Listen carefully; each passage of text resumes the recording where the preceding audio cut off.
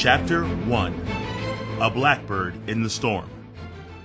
Papa, I'm scared, the little girl cried out as she slid awkwardly across the deck.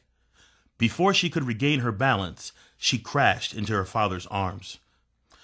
"Oh, Dolphin," he said, shielding her from sheets of rain and sea spray. "What are you doing up here?" She looked up at him. "I heard a monster out in the sea." "A monster? My darling daughter, you heard the thunder and the wind, that's all." He snuggled her in close beneath his coat. "There are no monsters in the sea. It's a storm." "But it's a big storm," she whimpered. "No, not big, just noisy." But this voice was not her father's. Dolphin peeked out from her father's coat and grinned. It was Brand, the young ship's mate she'd teased since they left port.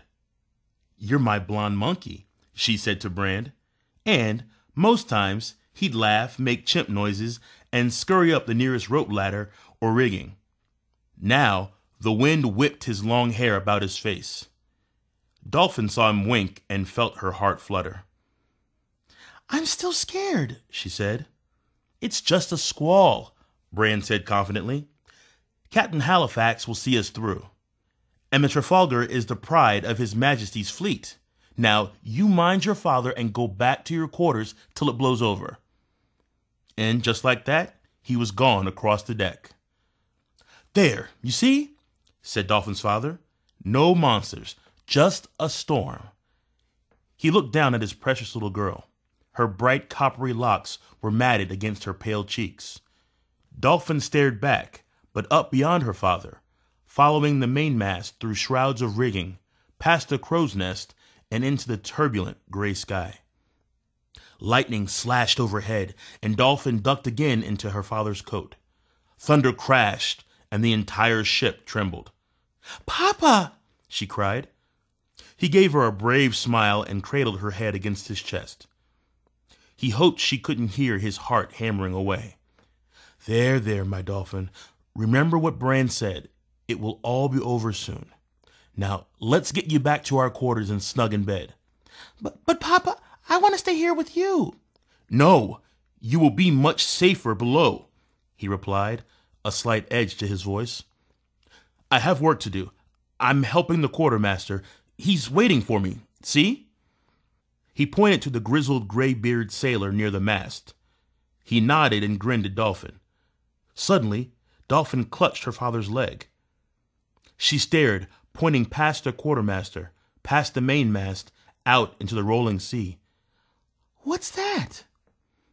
An enormous ship appeared in the distance. It was tall, with at least 3 masts, and narrowed sharply at the bow. It knifed through the waves, driving toward them.